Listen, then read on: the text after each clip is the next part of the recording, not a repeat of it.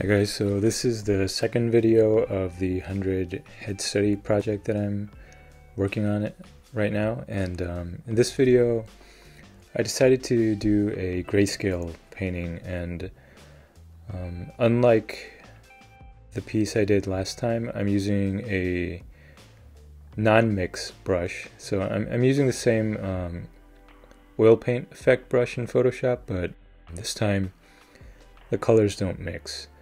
And I just wanted to do something opposite from what I did from last time. Last video I was focusing more on experimenting with colors and the mixing of colors. In this video I'm focusing on just really breaking down the portrait into planes and studying values. So as you can see, I'm constructing the drawing first, and then I'm roughly dividing the value structure. So I'm basically doing a two-tone value structure throughout the face, and this time I'm flipping the image and I'm making sure that the drawing looks somewhat believable. I'm not really going for accuracy, but I still want the drawing to look natural and somewhat like intended. So now I'm hitting the darks, and like I mentioned in the first painting, you want to establish the darks when you're working with an opaque material. It's going to give you a sense of the overall value scheme. So that's something to keep in mind. That's the typical way you would want to work if you're working in oils, acrylic, gouache, or any type of opaque material. So I'm really going in with the darks. I'm hitting the darks, and as I'm doing it, I'm reestablishing the drawing, the structure, and I'm slowly building, the structure of the darks. And then once I put down the darks, I'm going to use a slightly lighter value. It's still very dark. I'm still, at this stage, I'm still treating the darks, but this time I'm using like an 80 to 90% gray, and I'm gradually moving on to the lighter tones.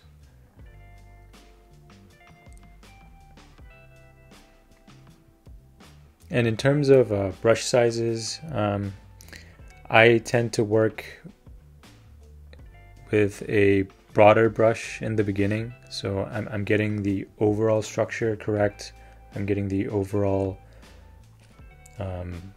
values correct. And this helps me to not really get lost in the details. I want to get the overall sense of volume correct before I move into like the features of the portrait. So now I've moved on to like a slightly brighter gray. I'm kind of using a dry brush effect right now because I don't want to hit like too dark of a values abruptly. But now I've moved on to the midtones, and I'm starting to really press down onto the tablet, and getting in some nice like thick paint onto the image. And this is something that you would do in an actual painting. So it's a very similar process. And in this painting as well, besides the background, I'm using only one layer. So I'm really approaching this as I would a regular painting.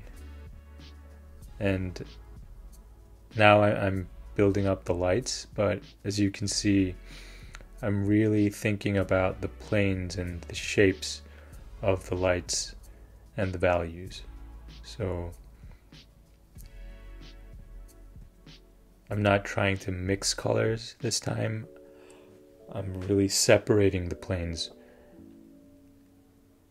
And because this is a non-mix brush, so the colors don't mix together, I would say this is a more similar process to an acrylic painting rather than an oil painting.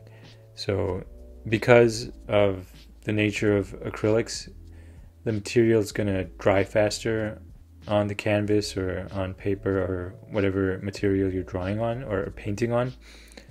So I would say this process is more similar to an acrylic painting. So now I'm trying to get the structure of the midtones and the lights. I'm using a slightly smaller size brush now, and I'm gradually getting into the details. And I just flipped the image over to see if the drawing's correct or it looks all right the other way. And in this project, I'm not necessarily going for accuracy or likeness. I'm trying to be more expressive and more experimental. These are all studies. They're not meant to be finished pieces, so I don't mind if the drawing looks exaggerated or distorted here and there, but what I'm trying to do is I'm trying to have a certain goal for each painting, and I'm trying to focus more on that. So in this case, I was focusing more on studying the planes and getting the values right according to the plane construction.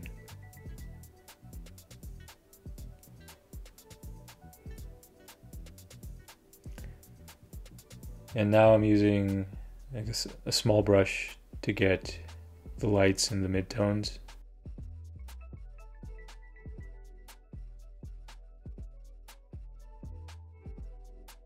And even when I'm moving on to like a smaller brush or a tighter area, I'm always thinking about planes when I'm treating a painting. So to generalize, I would consider like drawing to be a linear process and painting to be very two-dimensional, and it's more planar. I mean, it's not that you can't apply two-dimensional techniques to drawing and linear techniques to painting, but overall the process is very two-dimensional, and you really want to search for the planes in a painting, whereas in drawing the elements are obviously going to be more linear. Now I'm using a very tighter, smaller brush, and I'm starting to get into the details.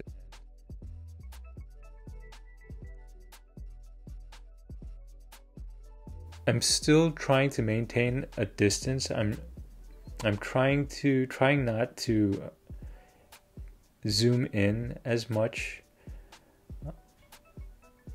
and kind of get lost in the details. So I'm trying to stay as zoomed out as possible so I can get the overall structure and the overall values correct. And I want to make sure everything looks correct on the first read, so from afar. And I'm not really interested in the details in this painting. What I want is a nice first read, an overall value structure that's correct, and I want the collection of the shapes and the values to work together. So if you zoom in on this, it'll probably look very like unfinished and a little rough, but I'm totally okay with that in this painting.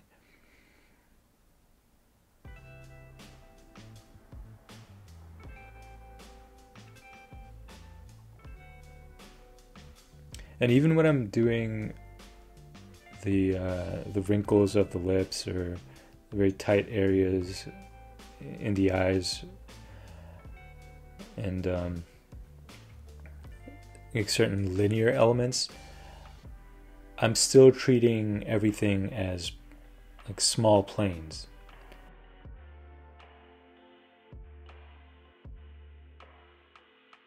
So you can see some of the details here. I'm just going in to some areas where I need to focus in a bit, but I'm trying to stay as like far out from the painting as possible. And this is how I would normally paint in oil or acrylic. I try to stay as far from the painting as possible, and then as I'm finishing, I'll get in and paint in and draw in the details.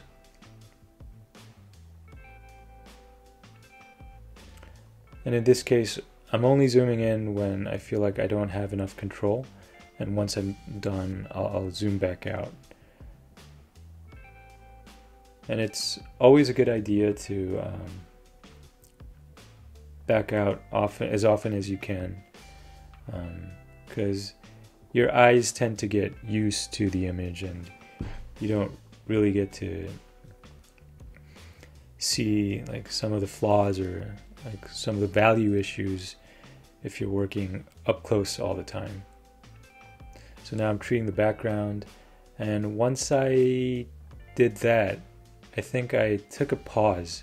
So yeah, I'm saving the image. I took a pause. I printed the image out on a smaller scale, and I put it on a wall, and I looked at it from like a distance, and I was able to spot some like value issues, some areas that were like distracting too much, and I'm treating those areas, and I'm fixing certain issues, and I'm finishing up the painting.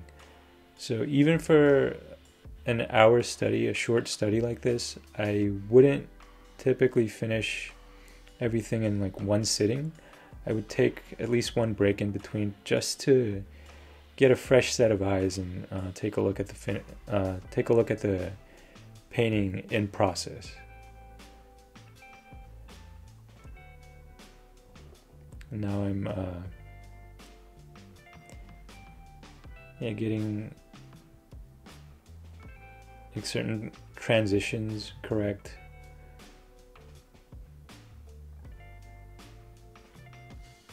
At this point, I'm checking the overall value, and I decided to finish there. So this painting was more about planes, like I mentioned. I used a non-mixing brush so I could really separate the planes and the values, and I wanted to really focus on the values, so I eliminated color and worked in grayscale, and it was fun. I haven't painted digitally in black and white in a really long time. I typically work in Illustrator for my portraits, and it's fun getting back into Photoshop, and I enjoyed the second portrait. So I hope this helps not only with digital painting, but I think this could help with oil painting or acrylic painting, and really getting the values correct. So that's it for today. Please like and subscribe. I'll be uploading content regularly.